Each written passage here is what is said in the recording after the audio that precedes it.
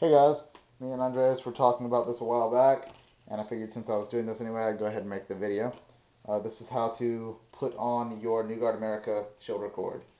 So first thing you want to do is find the end with the braid and the single end with no metal. You're going to feed that through your shoulder keeper right here and run that around your sleeve.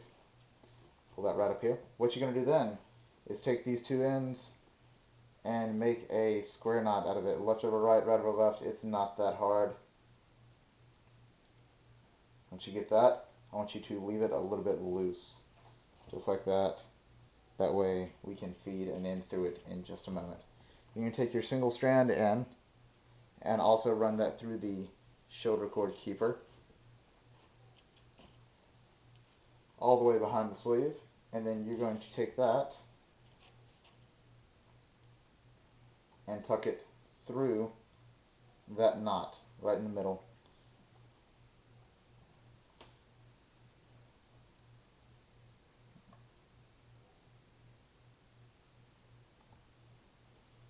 You want to make sure that this knot is not too far away from the braid.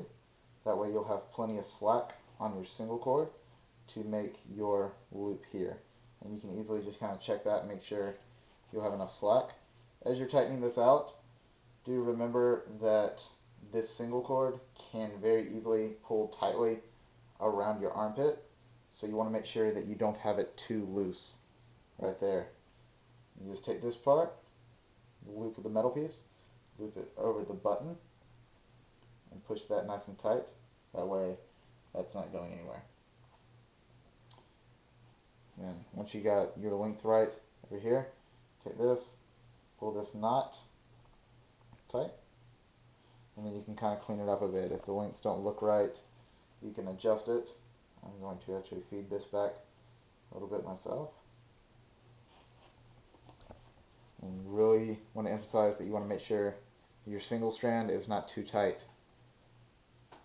so that it won't pull on your arm.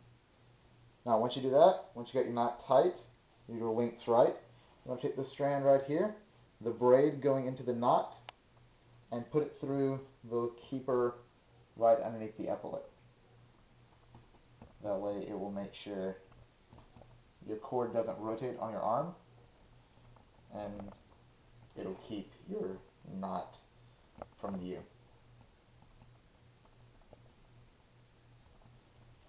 Once you get that, make sure it's nice and tight, it's secured in there.